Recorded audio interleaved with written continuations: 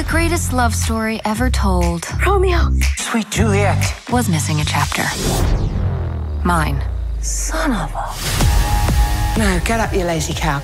I have cholera. You do not have cholera. You don't understand. They were being all gross, and he was saying things to her that he just said to me. 3 days ago. Yes. 3, nurse. I got this feeling on the summer day when you were gone. So you're gonna break them up? Of course I am. Romeo and Juliet. Doesn't even sound right.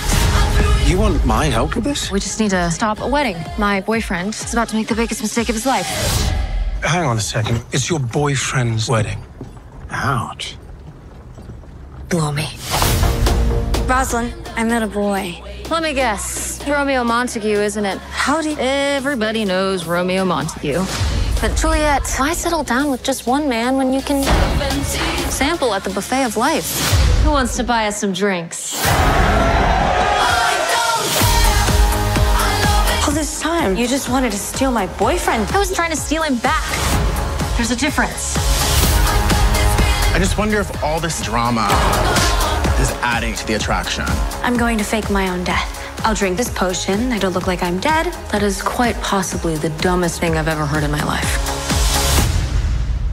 Did you drink it already?